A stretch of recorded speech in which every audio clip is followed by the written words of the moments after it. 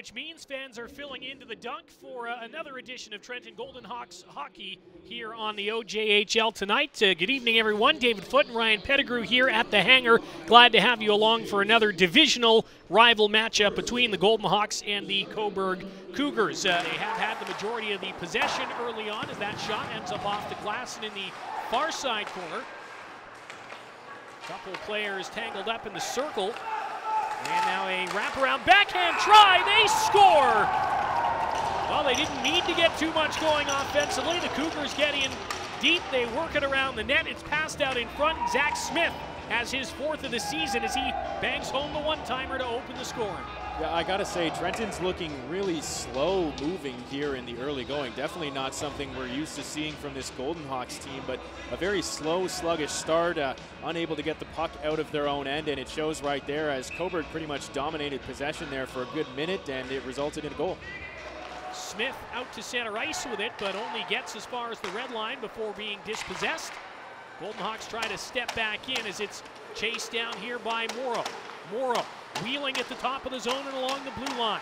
Passed it off at the line. Oikel looking through traffic. Stopped. Rebound. Scores! Justin Morrow off the post and in as he capitalizes on the rebound. And we talk about the little guys, and it's Morrow who evens things up here late in the first period. I mean, just look at the way that he got himself to that spot, right? He wheeled all the way across the blue line around the offensive zone. We'll take another look at the play here.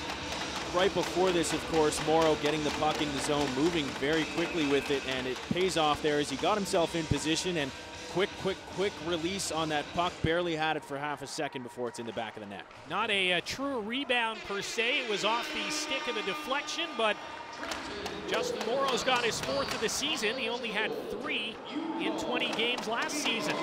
Here's a pass off and a weak shooting chance. And the whistle will go just before the buzzer, but they'll let the final half second or so run off and put an end to the first period. If you're Bancroft, you've got to shoot that one there. The Cornell commit, the leader of this team, points leader, everything, you've got to shoot that. 1-1 the score after 20 minutes. We'll take a break. When we come back, Isaac Pascal will be with Ryan. That and more to come on our first intermission programming as our presentation of Trenton Golden Hawks hockey for Fast and Fussy Sandra Hussey of Exit Realty continues. Some league inside officials that let us know that Pascal actually had to go get stitched up on his chin instead of coming to speak with us, so very understandable, and it's a Golden Hawks goal. They figured the power play and the extended two-man advantage was going to be costly, and it certainly is as Jake Campbell gets his 9th of the season. That's his 20th point already of this young campaign. Butler with some good work down low, and a fairly easy one-timer for Campbell from the slot area as he was left all alone, and you can't leave a player of his caliber with that much time and space. I mean, mess of players down on the ice in that far side circle. Back up high for Butler. Walks along the line and carries it in deep. Brandon Butler in behind the Cobourg net. Now to the near side, he feeds it back to the point. Jacob in with a shot, they score! I was just about to say, I have a feeling Jacob's gonna score soon, if not now. I was wrong, he got an assist, collects an assist on the goal, but another excellent job. Jacob doing everything that you could hope he could.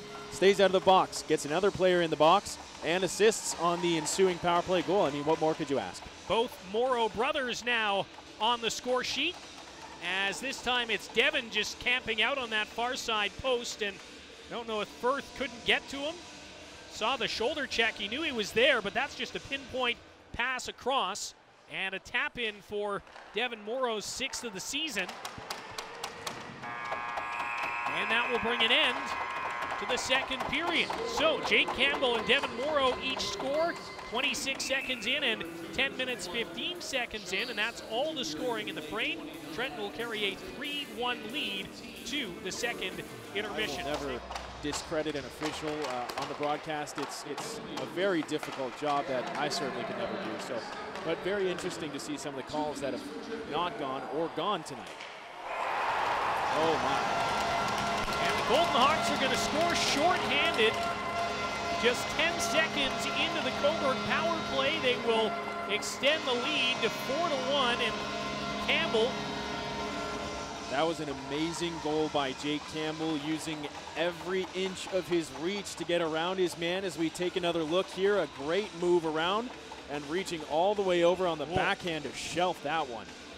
Shorthanded marker for Campbell, second of the game, 10th of the season, 21st point of the year. And for the Trenton Golden Hawks, their fourth shorthanded goal for this season. That is the 7th time the Cobourg Cougars have allowed a goal while on the power play. Difficult to see from where we are if you're not familiar. As there's a quick shot and a goal, and Smith has got his second of the night. And the Cobourg Cougars have some life with 10.5 to play. Honorable mention goes to Ethan Taylor's water bottle. That will go promptly in the garbage as the puck pretty well destroyed the top of that. That'll be one for the highlight reel for young Mr. Smith. We'll take a look. Yep, that water bottle's done for. So Smith with his second in the game, and Cobourg's right back in it. You know, 10.5 minutes rather left. I think there's certainly time for them to take this momentum and push it forward. It'll be interesting to see down the road over the bridge. It's always nice to look out over the water after a Golden Hawks win. If you're a quite Trenton scenic, fan. that's right. It is, yeah, absolutely. And the Trent 7 waterway, the bridge with the lights. Anyway, we're talking about lights on the bridge. The Trenton Golden Hawks have won the game 4-2. They have. They light up the scoreboard with 4. Cobourg Cougars come close. This is the tightest matchup between the two teams so far in the season series, but it is 3-0 Trenton. If you're keeping track, they pick up the 4-2 victory here tonight thanks to a couple of goals from Jacob Campbell. The other two from the Morrow brothers split. Zach Smith with the pair of goals for the Cobourg Cougars. And if you're the Cougars, I don't think you can be too upset with how things went.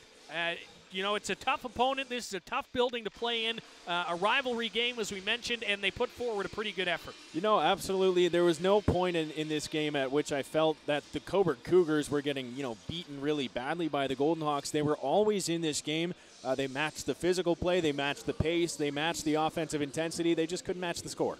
All right, let's take a look at the 3 stars of the game tonight. We'll start with the third star, Brandon Butler, putting together a pretty nice evening. A couple of assists for him.